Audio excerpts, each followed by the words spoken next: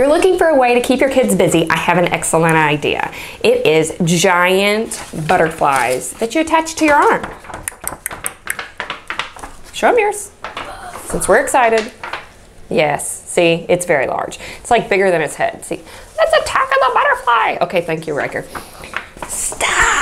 Oh, Baba. Hey, he stayed totally busy scribbling on that for like a whole 5 minutes. Seriously. And then in the backyard, flying it through the yard. And he's a boy. And how old are you? 6? And for some reason, it's still together. But in this house, nothing is ever still together. Why is there a butterfly in here?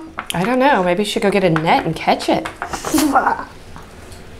Your full supply list as well as the blog post are both linked below. Okay, so let's make some butterflies. You have the option of 4 different butterflies. You do need to print it on cardstock because it's going to need to be at least a little bit durable, and you want the wings to go up and down correctly. Your kid can scribble on it, color on it strategically. It doesn't matter. Just, you know what, just put it together and let them run around the backyard. It's completely fine. The strips that you're seeing me color and cut out right now, those can either be used as bracelets and then you staple them together and staple the butterfly on, or you can use a brad for it. It doesn't matter. However, I decided to use it as to hold the pipe cleaners on, and I wanted it to be removable. So the pipe cleaners are being held on by a piece of the bracelet.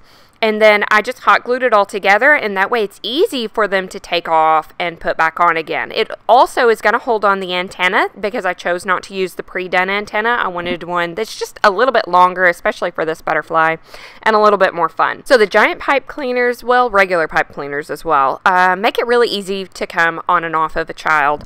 And then when you make each butterfly, make sure that you bend the wings. It kind of helps it to go up and down and be more butterfly-like. And then bend it once you have it all glued on. You can always color the back side also. That's totally up to you.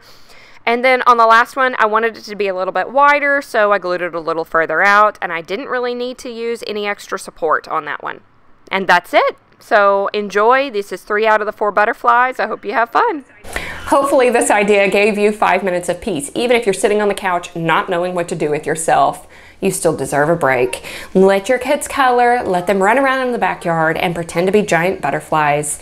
If you want more ideas of how to keep your kids busy in the eye, and then I have more spring ideas on this side. If you want to subscribe, it's right down there. You can find me at brilliantlittleideas.com or on Instagram at brilliantlittleideas. Oh, and also blog post and full supply list are linked below.